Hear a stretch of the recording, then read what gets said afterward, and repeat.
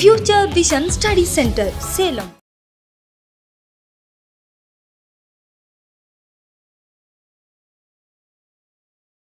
Hi, hello, welcome. So today நான் 9th 5-year plan ஓட stop பண்ணிருந்தோம். இன்னைக்கு 10th 5-year plan, 11th 12th plus planning commission, அடுத்தது நிதி ஆயோக், இதெல்லாம் என்ன அப்படிங்கிறத பார்க்கலாம். So first 10th 5-year plan. So ஏறக்குறைய 9 பார்த்தாச்சு. 10th.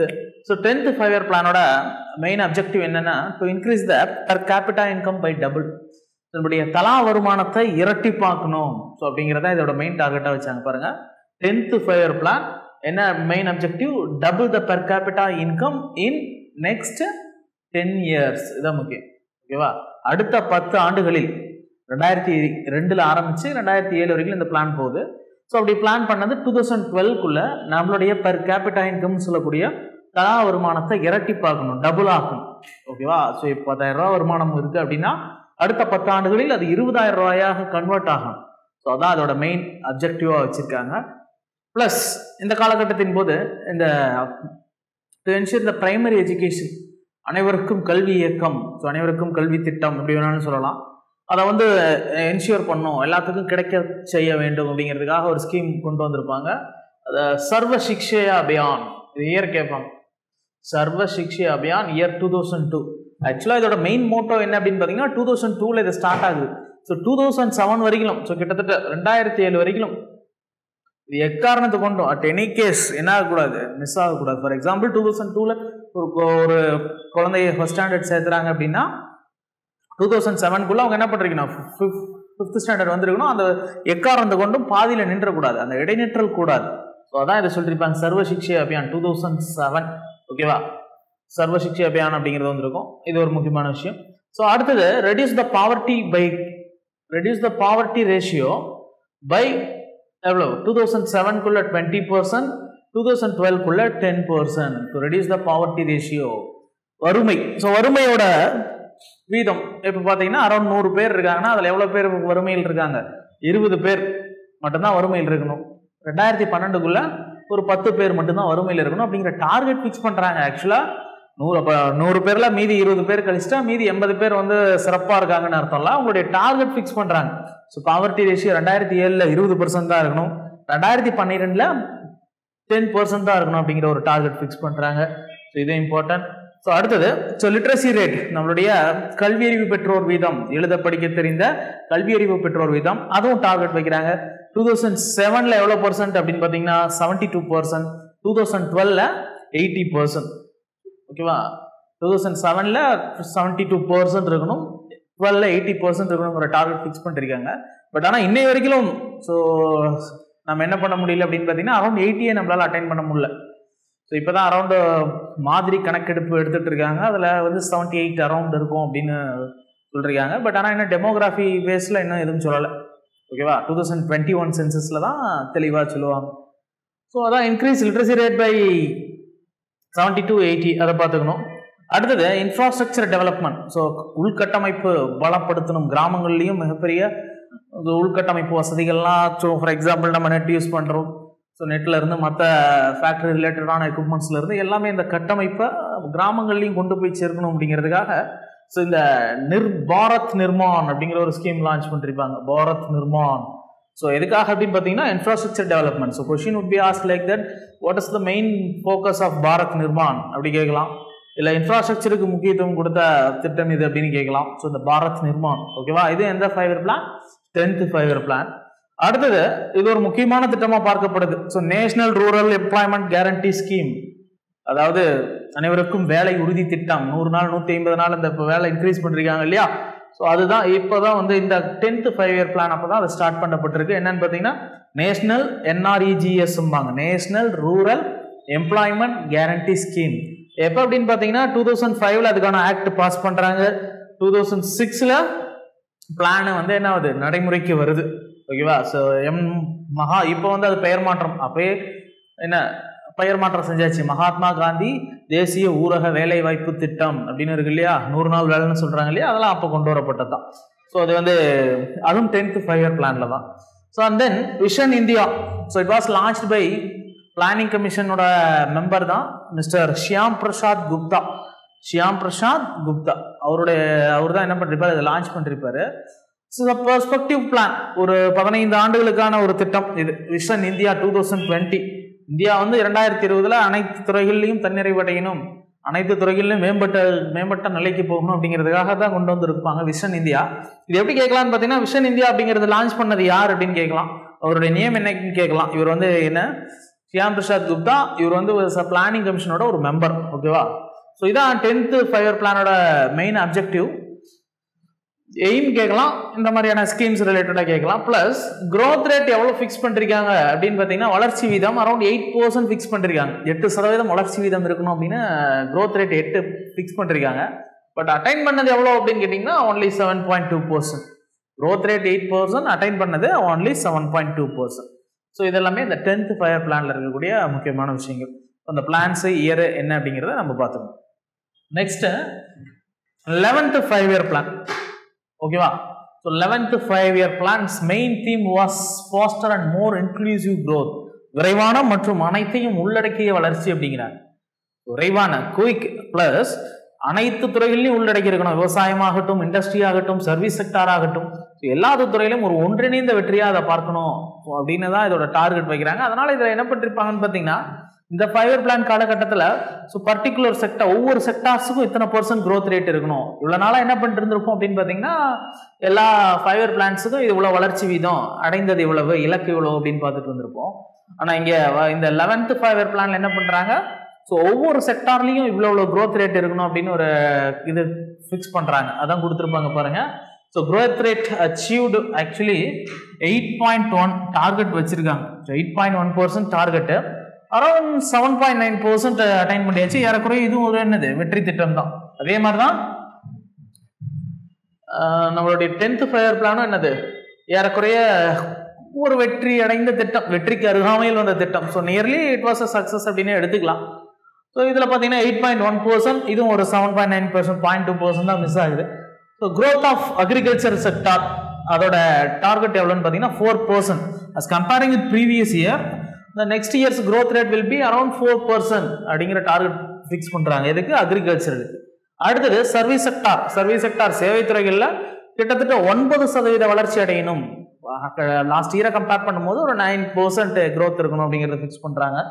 அடுத்தது இண்டஸ்ட்ரியல், தொழில் துறை, அதில் பார்த்தீங்கன்னா அரௌண்ட் 11% டார்கெட் ஃபிக்ஸ் பண்ணுறாங்க. ஸோ அது மாதிரி ஒவ்வொரு பர்டிகுலர் செக்டாருக்கும் டார்கெட் ஃபிக்ஸ் பண்ணி செயல்பட்ட திட்டம் இந்த திட்டம் தான் 11th 5-year plan.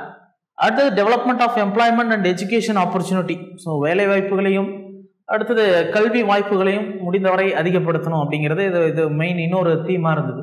So first theme to fast and more inclusive growth. அடுத்தது development of employment and education opportunity. So கல்வி கற்பதற்கும் வேலைக்கும் என்ன பண்ணணும், அதுக்கான வாய்ப்புகளை ஏற்படுத்தி தரணும் அப்படிங்கிறது தான். அடுத்தது இந்த பப்ளிக் ஹெல்த். ஸோ இந்த 2% நம்மளுடைய ஜிடிபியில் ஸோ பொது சுகாதாரத்திற்காக, பொது சுகாதாரம் மிகப்பெரிய லெவலில் மோசமாக இருந்தது. ஸோ அதனால் அந்த பொது சுகாதாரம், ஸோ ஃபார் எக்ஸாம்பிள் ரயில்வே ஸ்டேஷன்லேருந்து, ஸோ ட்ரைனேஜஸ்லேருந்து இதெல்லாம் வந்து ஒரு it would be NEET and க்ளீனாக பண்ணணும் அப்படிங்கிறதுக்காக அந்த செக்டாருக்கு என்ன பண்ணுறாங்க அப்படின்னு பார்த்தீங்கன்னா, ஜிடிபியில் 2%, வரக்கூடிய ஜிடிபியில் ஒரு 2% எடுத்து பப்ளிக் ஹெல்த் செக்டார். ஸோ அது வந்து எல்லாத்துலேயும் சொல்லலாம். பப்ளிக் ஹெல்த்னா ஹாஸ்பிட்டல் லைனில் இருந்து மற்ற தூய்மை பணியாளர்களும், ஸோ அந்த மாதிரியான அனைத்து விஷயங்களுக்கும் ஒரு 2% செலவு பண்ணி அதில் ஏதாவது அட்வான்ஸ்டு டெக்னாலஜிஸ், ஸோ அவங்களுடைய லைஃப்பை இன்ஷூர் பண்ணுற மாதிரியான விஷயங்கள்லாம் பண்ணும் அப்படிங்கிறதுக்காக ஒரு 2% என்ன பண்ணிருக்காங்க, ஜிடிபியிலிருந்து public health செக்டாருக்கு செலவழிச்சிருக்காங்க.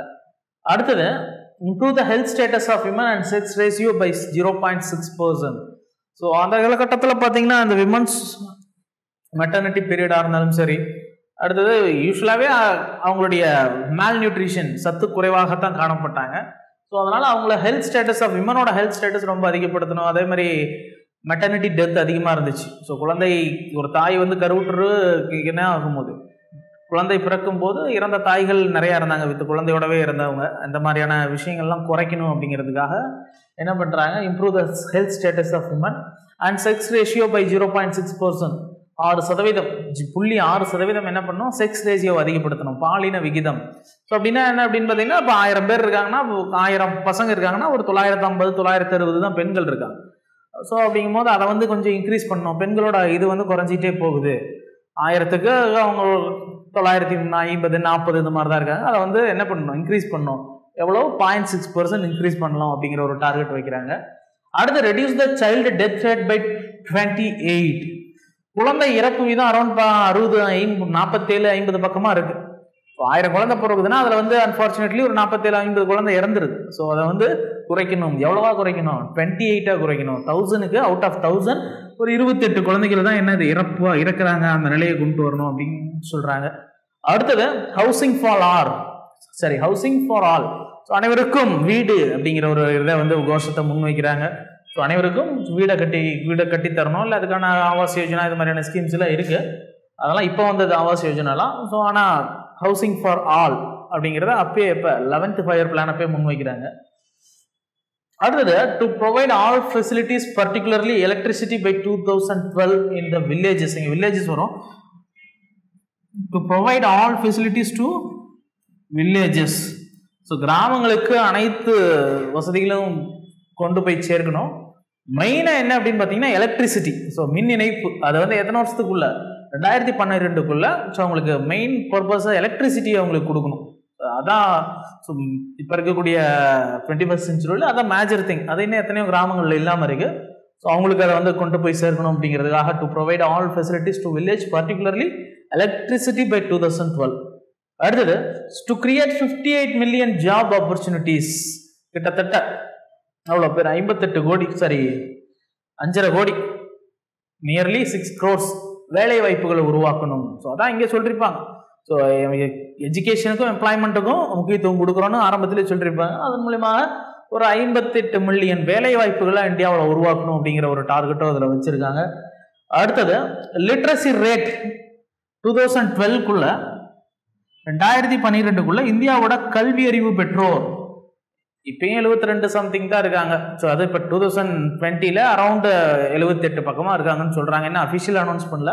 So literacy rate எப்போ 2012 எவ்வளோ இருக்கும், 85% டார்கெட் வைக்கிறாங்க. 100 பேர் இருக்காங்கன்னா அதில் 85 பேர் கல்வி அறிவு பெற்றவனா இருக்கணும். ஒரு 5 பேர் தான் வந்து கல்வி அறிவு இல்லாதவர்களாக இருக்கலாம் அப்படின்னு. ஸோ அது வந்து 11th ஃபயர் பிளான்ல தான் அந்த டார்கெட் வைக்கிறாங்க. இதுவே 10th பார்த்தீங்கன்னா எவ்வளோ டார்கெட், 2012க்குள்ள 80% சொல்லியிருப்பாங்க. இங்கே அப்படியே ஜஸ்ட் ஒரு 5% இன்க்ரீஸ் பண்ணிக்கிட்டாங்க. பட் ஆனால் அட்டைன் பண்ணாங்களா அப்படின்னு கேட்டால் இல்லை. ஓகேவா. ஸோ இதான் 11th ஃபயர் பிளான்ல இருக்கக்கூடிய முக்கியமான விஷயங்கள். ஸோ அடுத்தது 12th ஃபயர் பிளான் பார்க்கலாம். So 12th fire plan, planning commission இதெல்லாம் பார்க்கலாம். ஸோ லாஸ்ட்டு ஒரே ஒரு ஃபயர் பிளான் மட்டும் நம்ம பெண்டிங் இருக்கு, 12th ஃபயர் பிளான். ஸோ அதை பார்த்துடலாம். So 12th fire plan, 11th fire பிளான்ல மெயின் அப்ஜெக்டிவ் தீம் என்ன பார்த்துருப்போம் அப்படின்னு பார்த்தீங்கன்னா, so fast and inclusive growth, அனைத்தையும் உள்ளடக்கிய விரைவான வளர்ச்சி அப்படிங்கிறது பார்த்துருப்போம். இதில் என்ன அப்படின்னு பார்த்தீங்கன்னா pastor more inclusive and sustainable growth. அதே தான். ஸோ ஜஸ்ட் மாடிஃபை பண்ணி சொல்லியிருப்பாங்க, வேற ஒன்றும் இல்லை. ஸோ வேகமான மற்றும் அனைத்தையும் உள்ளடக்கிய நிலையான வளர்ச்சி, இந்த சஸ்டைனபிள் அப்படின்றது இல்லையா, நிலையான வளர்ச்சி அப்படின்னு சொல்லியிருப்பாங்க. ஓகேவா. ஸோ இந்த அப்ஜெக்டிவ்லாம் எல்லா ஃபயர் பிளான்ஸும் பார்க்கணுமா அப்படின்னு கேட்டால் இல்லை. ஸோ நான் ஃபர்ஸ்டே சொன்ன மாதிரி தான் 1, 1, 2, அடுத்தது 4 and 5, 8, 10. ஓகேவா. 11, 12 மாடிஃபை இதான் வரும், உங்களுக்கு ஒன்றும் பிரச்சனை இருக்காது. So it's growth rate was fixed as 8%. வளர்ச்சி வீதம் 8% இருக்கணும்னு ஃபிக்ஸ் பண்ணிருந்தாங்க. பட் ஆனால் அட்டைன் பண்ணது எவ்வளோன்னு சொல்லவே இல்லை. பிகாஸ் 2012 ஸ்டார்ட் ஆகி 2017 வரைக்கும் என்ன பிளான் வந்து என்ன பண்ணிருக்காங்க, ஃப்ரேம் பண்ணி வச்சிருக்காங்க. பட் 2014ல் என்ன ஆயிருது அப்படின்னு பார்த்தீங்கன்னா, காங்கிரஸுக்கு மாற்றாக பிஜேபி கவர்மெண்ட் வராங்க. அவங்க வந்து என்ன பண்ணிடுறாங்க, நாங்கள் இந்த ஃபயர் பிளான்ஸை ஸ்டாப் பண்ணுறோம், we are not interested in fire plans, we switch over to நீதி ஆயோக் அப்படிங்கிற ஒரு அமைப்பை ஏற்படுத்துகிறேன் அப்படின்னு சொல்லி அதுக்கு அவங்க கான்சென்ட்ரேட் பண்ண ஆரம்பிச்சிடுறாங்க.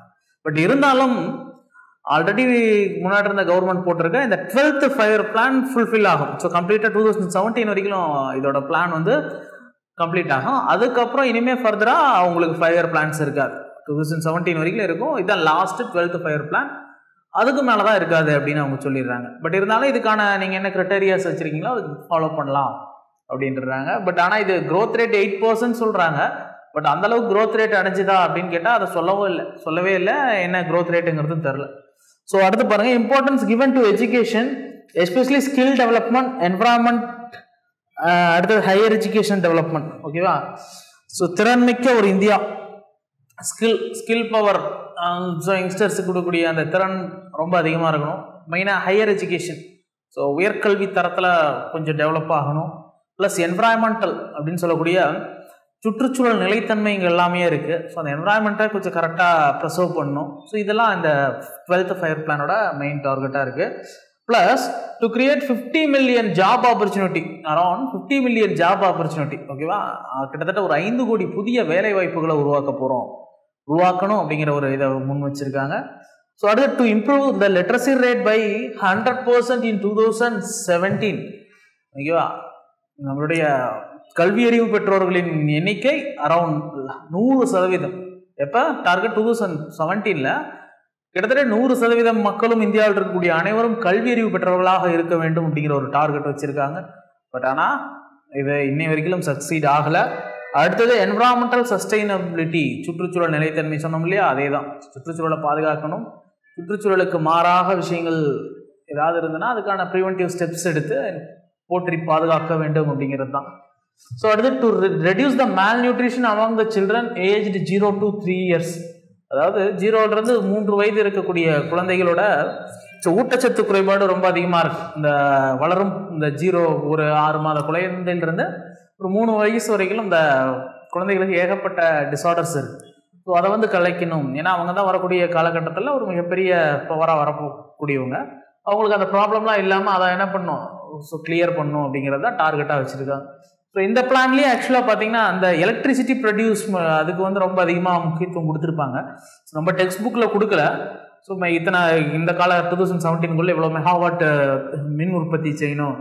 அதே same last 11th fire plan சொன்ன எலக்ட்ரிசிட்டி ஆல் த வில்லேஜஸ், இந்தியாவில் இருக்கக்கூடிய அனைத்து வில்லேஜஸுக்கும் எலக்ட்ரிசிட்டி போகணும் அப்படிங்கிற மாதிரிலாம் இந்த 12th ஃபயர் பிளான் சொல்லியிருப்பாங்க. So exam point of view புக்கில் இருக்கக்கூடிய இம்பார்ட்டண்டான ஹைலைட்டட் விஷயம் இதுதான்.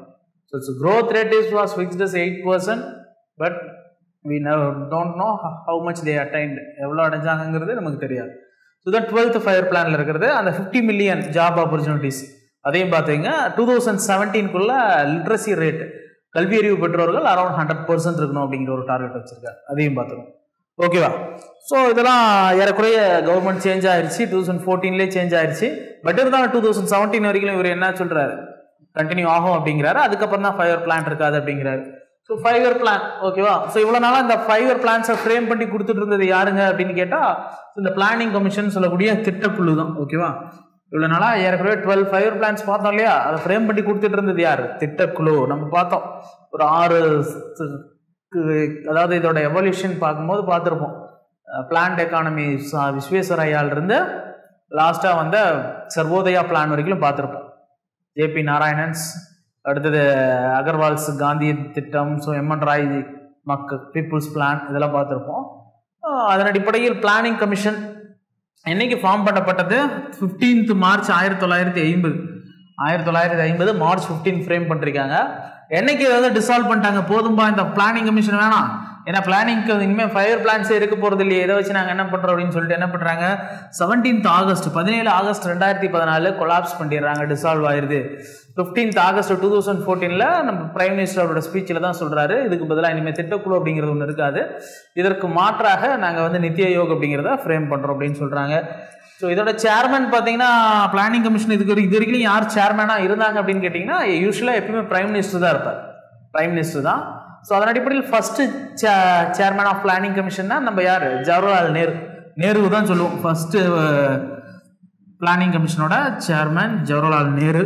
ஸோ டெபுட்டி சேர்மன் யாரா இருப்பார் அப்படின்னு பார்த்தீங்கன்னா அவருக்கு வந்து என்ன கொடுக்கப்பட்டிருக்கும் அப்படின்னு பார்த்தீங்கன்னா ஒரு கேபினட் மினிஸ்டர், கேபினெட் இருக்கு இல்லையா, so finance minister, defence minister, so இது மாதிரி கேபினெட்டில் ரொம்ப முக்கியமான பதவிகள்லாம் இருக்கு இல்லையா, அந்த பதவியில் இருக்கக்கூடிய அந்த கேபினட் மினிஸ்டர்ஸுக்கு என்ன அலோவன்சஸ், என்ன அவங்களுக்கான செக்யூரிட்டிலாம் கொடுப்பாங்களோ அதே சேம் இது யாருக்கு கொடுக்கப்படும் அப்படின்னு பார்த்தீங்கன்னா இந்த பிளானிங் கமிஷனில் இருக்கக்கூடிய வைஸ் சேர்மேன், அதாவது டெபுட்டி சேர்மேனுக்கு கொடுக்கப்படும்.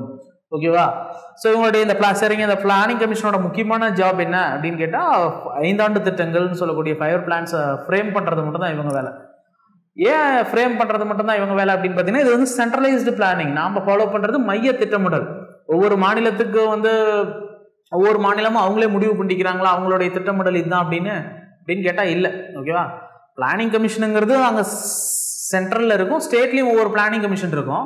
பட் இவங்க வந்து என்ன பண்ண முடியாது, இவங்க அவங்களுடைய இஷ்டத்துக்கு செயல்பட முடியாது. இந்த செக்டார்ஸுக்கு நாங்கள் முக்கியத்துவம் கொடுக்குறோம், இதுக்கு இவ்வளோ பர்சன்டேஜ் அப்படின்ட்டு. ஏன்னா அங்கேருந்து நமக்கு ஃபண்டு ரிலீஸ் ஆனாதான், அங்கேருந்து இது ஆனாதான். ஸோ ஆக்சுவலாக அதனால் இந்த 5 இயர் பிளானை ஃப்ரேம் பண்ணுறது மட்டும்தான் இந்த பிளானிங் கமிஷனோட வேலை. இதை வந்து அப்ரூவ் பண்ணுறது யார் அப்படின்னு கேட்டிங்கன்னா, இதுக்கு ஒரு அமைப்பு இருக்குது, நேஷனல் டெவலப்மெண்ட் கவுன்சில், என்டிசி அப்படின்னு சொல்லுவாங்க. என்டிசி. ஓகேவா? August 6, 1952 தேசிய வளர்ச்சி கவுன்சில் அப்படின்னு சொல்லுவாங்க. அவங்க தான் என்ன பண்ணுவாங்க, இதை வந்து அப்ரூவ் பண்ணுவாங்க. பிளானிங் கமிஷனை 5 இயர் பிளான்ஸ் உருவாக்குறது மட்டும்தான் பிளானிங் கமிஷனோட வேலை. அதை அப்ரூவ் பண்ணுறது யாருடைய வேலை அப்படின்னு கேட்டிங்கன்னா, நேஷனல் டெவலப்மெண்ட் கவுன்சிலோட வேலை. ஸோ அவங்க தான் இதை வந்து என்ன பண்ணுறாங்க, அப்ரூவ் பண்ணுறாங்க. அவங்க அப்ரூவ் பண்ணதுக்கப்புறம் தான் அது வந்து ப்ராக்டிக்கலாக இம்ப்ளிமெண்ட் ஆகும், செயல்பாட்டுக்கே வரும் இல்லையா? ஸோ ப்ராக்டிக்கலாக அவங்க சொன்னதுக்கப்புறம் தான் அது செயல்பாட்டுக்கு வரும். ஸோ இவங்க எதுக்காக அப்படின்னு பார்த்தீங்கன்னா, ஒருதலை பட்சமாக இருக்கக்கூடாது. So completely centralised பிளானிங்கிறதுனால central government சொல்கிறதானா, so இப்போ ஸ்டேட்டுக்கெலாம் பவர் இல்லையா, ஸ்டேட்டுக்கான ரைட்ஸ் இல்லையா அப்படின்னு யாரும் கேட்டக்கூடாது அப்படிங்கிறதுக்காகத்தான் இந்த ஒரு அமைப்பு வச்சுருக்காங்க, என்டிசின்னு சொல்கிறது. அவங்க என்ன பண்ணுவாங்கன்னா, ஸ்டேட்டுக்கும் சென்டருக்கும் பேச்சுவார்த்தை நடத்துவாங்க. இவ்வளோ கொடுக்கலாம், இவ்வளோ இது பண்ணலாம் அப்படின்னு சொல்லி ஒரு ஃபைனலிஸ்ட், இவங்க ஒரு டெமோ பிளானை கொடுத்தாங்கன்னா அதை பார்த்துட்டு என்ன பண்ணலாம், ஏதாவது சேஞ்சஸ் கொடுக்க முடியுமா அப்படின்னு பார்த்துட்டு ஸ்டேட்ஸோட பேசிட்டு ஃபைனலிஸ்ட் பண்ணுறது அவங்களுடைய வேலை. அதான் national development council. So it was framed on August 6, 1952. ஓகேவா? அதனால தெரிஞ்சுக்கணும். ஏன்னா இந்த கொஸ்டின்ஸ் கேட்டிருக்காங்க. அப்ரூவ் பண்ணுறது பிளானிங் கமிஷன் கிடையாது, அப்ரூவ் பண்ணுறது national development council. Okay, so that planning commission has been replaced by நிதி ஆயோக் ஆன் 1 January 2015. ஆமாம், அந்த பிளானிங் கமிஷன் இதோட முடிஞ்சது, இதோட வேலையை முடிச்சிக்கிச்சு. 2014 என்ன பண்ணிட்டாங்க, டிசால்வ் பண்ணிட்டாங்க. அதுக்கு பதிலாக அதை ரீப்ளேஸ் பண்ணிட்டு புதுசாக வந்து நிதி Aayog, national institution for transforming India, இந்தியாவை ஒரு உருமாற்றம் செய்வதற்காக, புதியதொரு இந்தியாவை உருவாக்குவதற்காக நாங்கள் ஏற்படுத்துகிறோம் அப்படின்னு சொல்லி 2015 ஸ்டார்ட் பண்ணிருக்காங்க. So Aayog will monitor, coordinate and ensure the implementation. So இது எல்லாமே இது பார்த்தீங்கன்னா இவ்வளோ நாளாக 5 இயர் பிளான்ஸ் போட்டுட்டு இருந்தோம். இவங்களுடைய டார்கெட் என்ன அப்படின்னு பார்த்தீங்கன்னா 15 years plans. It's a long perspective plan. So அவங்க வந்து ஒரு நெடுங்கால திட்டமிடல் தான். இந்தியா ஒரு புதிய இந்தியாவை மாத்திரம், மாநிலங்களை பங்கெடுக்க வைக்கிறோம், ஸோ ஸ்டேட்ஸுக்கும் சென்டருக்கும் ஒரு இணக்கமான உறவை பேணி பாதுகாக்கிறோம், இது மாதிரியான நிறையா அதோடைய கொட்டேஷன்ஸ்லாம் அடங்கிய ஒரு இதை வந்து ரிலீஸ் பண்ணாங்க. ஸோ இதான் நிதி ஆயோகோட விஷயம். இதை வந்து ஆக்சுவலாக திங்க் டேங்க் பாடி அப்படிம்பாங்க. ரெண்டுமே என்னன்னு பார்த்தீங்கன்னா, இட் இஸ் அ நான் கான்ஸ்டியூஷனல்னா அரசியல் அமைப்பு சாராத அமைப்பு. ஓகேவா? இதுவும் பிளானிங் கமிஷனும் அரசியல் அமைப்பு சார்ந்த அமைப்பு கிடையாது. அதே மாதிரி நிதி ஆயோக்கும் அரசியலமைப்பு சார்ந்த அமைப்பு கிடையாது. அது வந்து அதுக்கு வந்து சட்டம் போட்டு உருவாக்கலாம் கிடையாது. அரசியல் சட்டம் சாராத அமைப்பு, ஒரு தீர்மானத்தின் மூலமாக ஒரு அப்ஜெக்டிவ் ரெசல்யூஷன் பிரகாரம் ஃப்ரேம் பண்ணப்பட்டதான் இது ரெண்டுமே. ஸோ ரெண்டுமே என்னன்னு பார்த்தீங்கன்னா நான் கான்ஸ்டியூஷனல் பாடி தான். இதை வந்து இந்த பிளானிங் கமிஷனுக்கு மாற்றாக வந்த இந்த நிதி ஆயோக் என்ன சொல்லுவாங்க அப்படின்னு பார்த்தீங்கன்னா, திங்க் டேங்க் அப்படிம்பாங்க, சிந்தனை களஞ்சியம், திங்க் டேங்க் அப்படிம்பாங்க. எதன்னு கேட்பாங்க, திங்க் டேங்க் என்று. So which was called as think tank அப்படின்னு கேட்கலாம். ஸோ இது பார்த்தீங்கன்னா நிதி ஆயோக் தான். ஸோ காரணம், ஸ்டேட்டுக்கும் சென்டருக்கும் ஒரு உறவு பாலமாக செயல்பட போகுது. ஸோ ரொம்ப ப்ரோஆக்டிவான விஷயங்களை அவங்களுடைய சினாரியோவாக கொண்டு இருக்காங்க. இது மாதிரியான விஷயங்கள்லாம் வச்சு அவங்கள வந்து திங்க் டேங்க் அப்படிங்கிறாங்க. இதோட சேர்பர்சன் பார்த்தீங்கன்னா பிரைம் மினிஸ்டர் தான். ஸோ பிரைம் மினிஸ்டர் ஒரு நேம்லி ஒரு சேர்பர்சன் தானே தவிர, உண்மையான எக்ஸிக்யூஷன், உண்மையான அட்மினிஸ்ட்ரேஷன் யார்கிட்ட இருக்குது அப்படின்னு பார்த்தீங்கன்னா வைஸ் சேர்பர்சன் தான், வைஸ் சேர்மேன்னு சொல்லலாம், அவர்கிட்ட தான் இருக்குது. நிதி ஆயோக்கின் துணைத் தலைவராக இருக்கக்கூடிய ராஜீவ் குமார் அவர்கிட்ட தான் உண்மையான இது இருக்குது. பேருக்கு வந்து என்னென்னு பார்த்தீங்கன்னா பிரைம் மினிஸ்டர் ஹெட்டு, பட் உண்மையான விஷயங்களை இவர் தான் பார்ப்பார் இவர். ஸோ ஃபஸ்ட்டு வைஸ் சேர்மேன் யாருன்னு பார்த்தீங்கன்னா அரவிந்த் பனாகரியா, இப்போ இருக்கிறது ராஜீவ் குமார். ஓகேவா? இதோட சிஇஓவா யார் இருக்காங்க அப்படின்னு பார்த்தீங்கன்னா அமிதாப் காந்த் அப்படிம்பாங்க. ஸோ இந்த நிதி Aayog is based on 7 pillars அப்படிம்பாங்க. 7 தூண்களின் அடிப்படையில் செயல்படுகிறது. மக்களுக்கு மக்களோட பங்கெடுப்பை, நாட்டில் நடக்கக்கூடிய அனைத்து விஷயங்கள்லையும் மக்களோட பங்கெடுப்பை ஈடுபடுத்துறதுக்காக ஒரு 7 தூண்களின் அடிப்படையில் செயல்படுது அப்படின்னு சொல்லியிருப்பாங்க. ஸோ இந்த 7 pillars என்ன அப்படிங்கிறத மட்டும் புக்கில் கொடுத்துருப்பாங்க, அதை ஜஸ்ட் பார்த்துக்கிட்டா போதும். மற்றபடி எக்ஸாம் பாயிண்ட் ஆஃப் வியூல கேட்கக்கூடிய விஷயங்கள் இந்த மாதிரியான விஷயங்கள் தான். ஓகேவா? ஸோ இதான் 12 5 பிளான்ஸோட ஒரு கம்ப்ளீட் ஓவர் வியூ. ஸோ புக்கில் இருக்கக்கூடிய இன்ஃபர்மேஷன்ஸையும் ஜஸ்ட்டு பார்த்துக்கோங்க. இந்த பிளானிங்கில் டைப்ஸ் ஆஃப் பிளானிங்னு இருக்கும். நாம் ஃபாலோ பண்ணுறது சென்ட்ரலைஸ்டு பிளானிங்கு. அதில் வந்து சில பிளானிங்ஸ்லாம் இருக்கும். அதையும் ஜஸ்ட் கோ த்ரூ பண்ணிக்கோங்க. ஸோ இந்த டாபிக் ஓவர். ஸோ ஏறக்குறைய நம்ம சிலபஸில் ஃபர்ஸ்ட் யூனிட்டில் ஸோ நேச்சர் ஆஃப் இந்தியன் எக்கானமின்னு இருக்கும். ஸோ அதில் தான் எக்கானமினா என்ன, அதோட ஸ்ட்ரென்த் என்ன, வீக்னஸ் என்ன அப்படிங்கிறத பார்த்துருப்போம். அடுத்தது என்ன கொடுத்துருப்பாங்க அப்படின்னு பார்த்தீங்கன்னா 5 year plans, models and assessment அப்படிங்கிறது கொடுத்துருப்பாங்க. அதுதான் இந்த 5 இயர் பிளான்ஸு. ஸோ இந்த பிளானிங் கமிஷன் நிதி ஆயோக்கும் கொடுத்துருப்பாங்க. அதெல்லாம் பார்த்தா இந்த ஃபர்ஸ்ட் யூனிட் ஓகே. ஓகேவா? So overall first unit okay. Next வந்து சோர்சஸ் ஆஃப் ரெவன்யூன்னு செகண்ட் யூனிட் இருக்குது. ஸோ அதை நெக்ஸ்ட் கிளாஸில் பார்க்கலாம். Thank you. Future Vision Study Center, SKS Hospital Road, opposite to Hotel Lakshmi Prakash, near New Bus Stand, Salem. Cell 90420 30163.